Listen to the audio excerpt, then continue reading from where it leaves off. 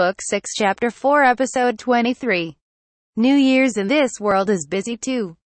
Now that I was back in town, I had a lot on my plate. First, I stopped by the laundromat to see what had happened while I was away. "Boss, welcome back." "Hello, Carm." Upon coming to Bamboo Forest for the first time in 5 days, Carm greeted me. He was standing near the employee entrance. "Were you waiting here for me?" "I'd only vaguely knew when you might return, so no. I was watching them." "Who?" I looked inside, and saw a few unfamiliar women carrying things around. "Are they new employees?" "Yes, we hired them for busy periods only, just as we discussed previously." "I see. So they were new part-timers." "There are a number of other things to report. Please wait in the office." There wasn't often that much to report, and reports were normally about routine goings-on at the laundromat, so I wondered what else there could be. I waited in the office until he showed up, carrying a thicker stack of documents than usual. "Shall I start with the usual income report?" "Please do." This was nothing I hadn't seen before. The numbers all looked normal. Our income hadn't particularly increased, but there didn't seem to be any problems. The list of supplies we needed looked fine as well, so I permitted them to be purchased. There were no issues in the report from the Lenaf branch, either. Carm was on top of most things, so my job mostly involved checking his summaries and giving permission for his plans. Compared to my old job, this was a breeze. Eventually, we got all those documents taken care of. Thank you. Next, there were a few messages for you. First, there have been some changes regarding the problems you were concerned about between the slums and the public office. What happened? Ultimately, the public office made some concessions, and the people of the slums have calmed down. I see. That came as something of a relief.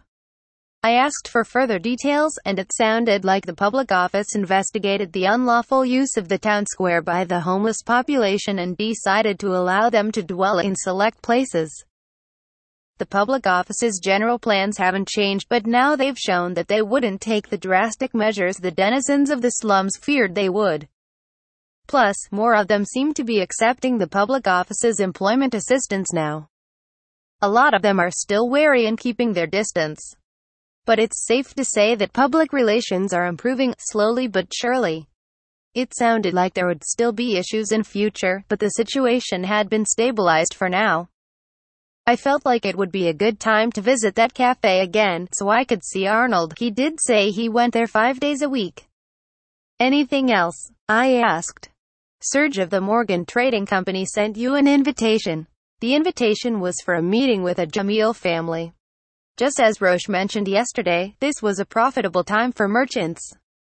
They got more orders from their regular customers for New Year's, and the nobles got busy with parties at the same time, so many merchants took this time to send greetings to all the nobles. Serge was acquainted with many nobles, so he needed to get started on contacting them early. He planned to meet with the Jamil family in Ganago next month, and he was inviting me to come along. "What do you think?" Carm asked. "I'm not sure if I should even go. I do appreciate the invitation, though. I understand your concerns. Our business is coming along nicely, but we're still newcomers.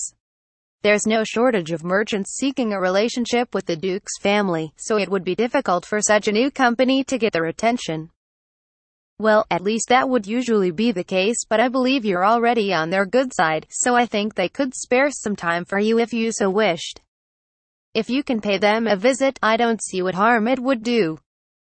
It's common to bring guests to these events, and I don't think you'll be too conspicuous if you're attending with Serge. You could be mistaken for a servant, but that happens. It would be a simple enough affair apart from that, so I considered taking Carm's advice." "I'm assuming I need to get dressed up and bring gifts." "Yes. For clothes, I've found some tailors as well as off-the-shelf clothing stores. I have a list here for you." He was always one to work fast. The question now is, what should you pick for a gift? Most business owners will send something related to their business. All we'd have to offer is deodorizing fluid. "Really? I can get some wine if you want a safe pick, but I think you would do well to find something more unique to yourself." "You might be right. We each decided to search for gifts. Next, look at this list. Looks like it's all medicine. Guildmaster Glazella from the Merchants Guild is buying these drugs for a higher price than usual. If you happen to have any or know how to make any, I would very much like for you to take those to the guild. This is the best time to turn a profit for everyone, including us. Are these drugs in higher demand from nobles right now? They're stocking up in case of emergencies. Yes. I suppose they were rolling in so much dough that they could just do that. This is the final topic, but Tigger from the equipment store says that the prototype is complete. He wants you to come to his store at your earliest convenience. I'd forgotten that I asked him to make adventuring equipment out of slime materials. Got it, I'll give him a visit soon. That's all for my report. Thank you. I wrote up a list of tasks. As we got closer to the end of the year, the amount of work was piling up. If I didn't list it all off now, I'd probably hate myself in the morning. My highest priority was the visit with the Duke's family. I needed to come up with a gift and order some proper attire. Next, I needed to go to Tigger's store, and I also wanted to take the aptitude test at the Tamers Guild. I could probably fit those 2 tasks into tomorrow's schedule. And once I got back home, I needed to survey the mine and feed my familiars. I also wanted to experiment with my bloody slimes, but that could wait. I wanted to create a more appropriate space for my mushroom cultivation project as well. It looked like I was going to be rather busy. After I wrote down everything I could come up with, I got to work on my top priority. Is this the place? Following the information Carm gave me, I came to a tailor's store. I could see a few articles of clothing on display in the window. The store didn't look that big, but the small flower bed outside the entrance gave it a warm vibe, and the balcony on the second story made it look classy. A lot of care was put into the whole store, and it looked kind of expensive. But the classy attire in this world was apparently made to order in general, so I guess that would have to be expensive. Welcome, a genteel man said as I entered the store. He was wearing something similar to a tuxedo. You're Mr. Takebayashi from Bamboo Forest, I take it. I've been expecting you. You know who I am. I heard from your assistant. He told me you're going to meet some nobles and that you need clothes for the occasion. Congratulations, Carm had told him while he was researching options, I guess. He was very passionate about this particular task. Thank you.